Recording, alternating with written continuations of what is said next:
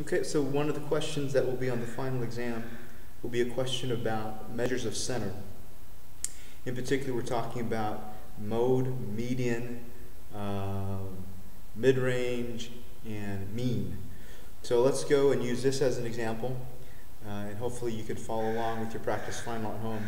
So you should see on the practice final a question that asks for the measures of center for the ages of people that were at some birthday party. So we did a survey of people at a birthday party, and we found out somebody was 25, another person was 25, somebody else was 29, somebody else was 33, 35, 39, 46. And we're looking for the different measures of center, meaning what's the average age of a person at the party.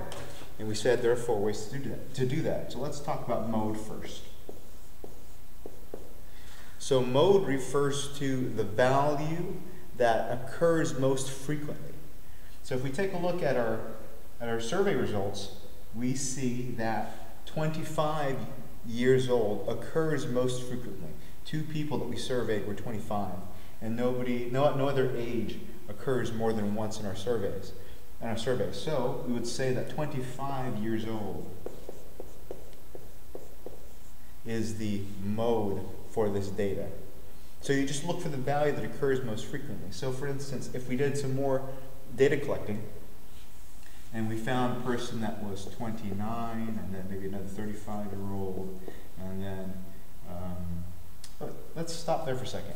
So now if we added 2 more people, somebody that was 29 and somebody that was 35, what would the mode be? Well, take a look. 2 people were 25. Now 2 people were 29. Now 2 people were 35. Now those ages occurred most frequently. So you would say that 25 years old, 29 years old, and 35 years old. These are all the modes of this data set. So this would be multimodal because it has more than one mode. Each of these are a mode.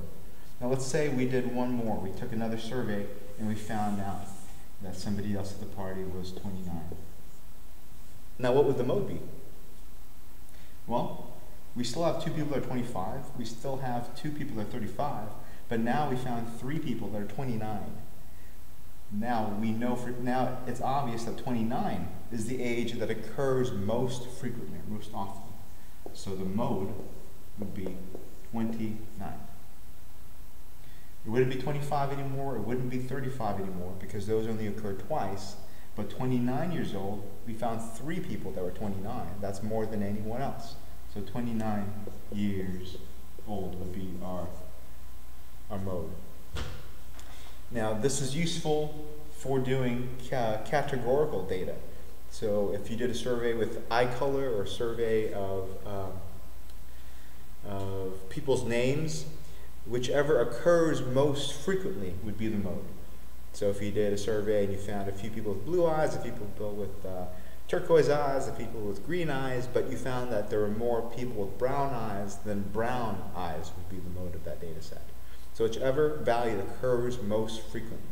And if there are multiple data values that occur most frequently, as in the case where we had this, then there's more than one mode, and you'd list all those values. 25 years old, 29 years old, and 35 years old would all be the modes of the data set. Okay, so let's move on to the next measure of center. So median.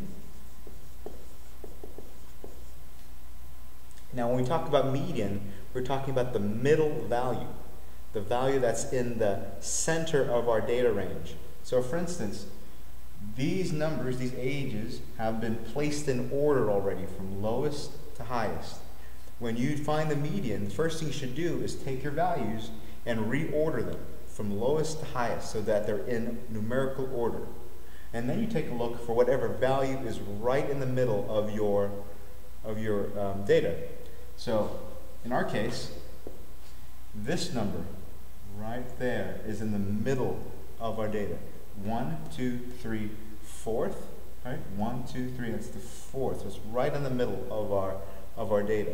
So in this case, the median would be 33. So when you think median, think the middle, the value that's in the middle. Now, if you, in this case, we had an odd number of values, right? 1, 2, 3, 4, 5, 6, 7. So there's going to be one value that's right in the middle. But what if we took an even number of data points? So now, instead of 7 values, we have 8. So 33 is no longer in the middle, right? 1, 2, 3, 4. 1, 2, 3, 4, 5. So it's no longer in the middle. These two values are in the middle.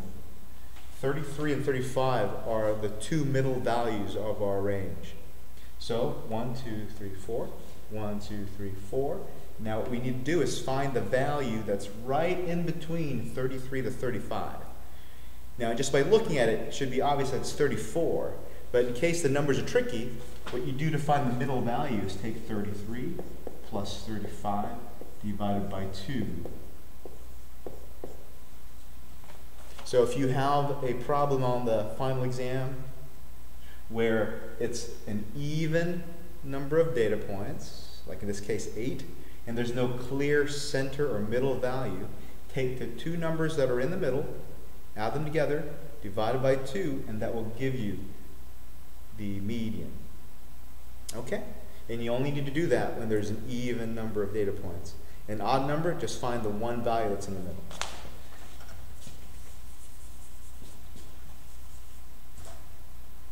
Okay? We can also find the mean. And this is what most people think of when they think of average. They think of the mean. And we know from class that the mean is the summation of all of our data divided by how many samples we took. So, summation of all of our data, you add up all of these numbers. So if you add them all up, you should have 232. And you're going to divide by your sample size, n. N is always your sample size. So we're going to have, so if you look at all the other equations for all the other problems in the final exam, remember, n is always sample size. So here, 1, 2, 3, 4, 5, 6, 7 samples. So 232 divided by 7 is 33.1428, 6, etc., etc., etc. Okay, now don't forget the round off rule when we're looking at the mean. So we take our value, and you can have one additional decimal place from what's in the original data set. So here, they're all whole numbers. So one additional decimal place would put you right there. So the mean is 33.1. This is a 4, so that's not going to affect the 1 when you round it. If this was a 5, you'd round that guy to 2. Okay? Now let's say, instead of whole numbers here, we had 25.2, 25.7, 29. I don't know why somebody would give you that as an age, but let's say that happens. 46.5. Then you have one decimal place in your data, so that means you could round it to 2 decimal places in your final answer for the mean. Now don't forget your units too. This is years old. Okay? Hopefully that's simple enough for you. And then the last thing is the mid-range.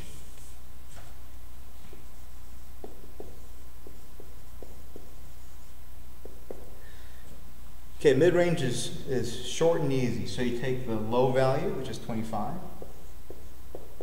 plus the high value of your data set. In this case, it's, let's get rid of that guy. In this case, it was, oh no, we had 46. In this case, it was 46 divided by 2, and that's going to give you the value that's right in the middle of your range. Right? Right in the middle of your range.